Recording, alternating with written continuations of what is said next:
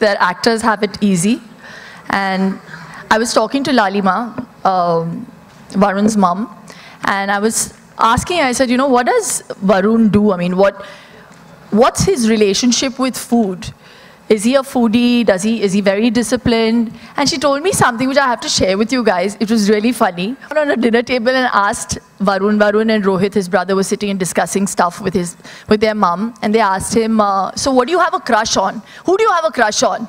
So Varun thought about it, and Rohit answered talked about his crush, and Varun said, I've thought about it, it's chicken. So his mom said, no, you know, beta, crush means something that somebody you love, you can't live without, and you want to have the person in your life. He says, yeah, I thought about it, mom, it's chicken.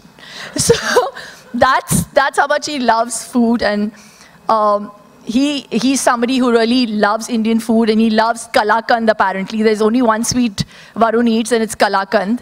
And if with kalakand I can get those biscuits, I would be eating kalakand the whole day. So tell me, is it easy for you? What's your mantra? First of all, hello ladies and gentlemen, and thank you Shilpa for having me, and congratulations Luke, and congratulations Shilpa. And मैं अभी भी बच्चा ही हूँ, ये room में at least. But honestly, if I had to say that I've never held myself back, and I also don't believe in diets. So while growing up, whether it was having cheese or whether it was having bread or having chicken, which I'm still in love with, that was always on. I'll still go and eat what I want, because sometimes your body needs certain things, and by stopping yourself from going and having those things, I feel later on you'll put on more weight, because it's correlated with stress in some strange way.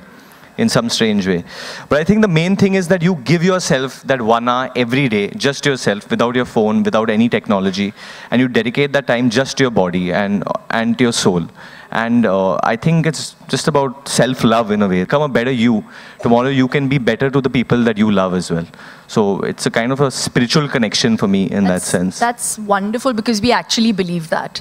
We really believe that it's mind over body. So if you set your mind on something, there's nothing in life you can't. All of us here, we're here for a reason, and we've achieved what we have because we've set our mind to it.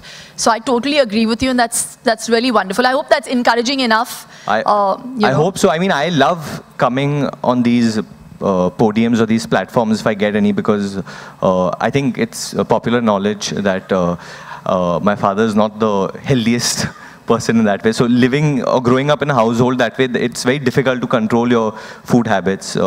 He's got diabetes, and I know my parents might shout at me for saying this, but I always say it publicly that maybe he is taking care, but maybe he'll get embarrassed and then he'll take more care. Because I do want my father to lose all his weight. He has a lot of fit friends like Mr. Anil Kapoor, who've also told him a million times.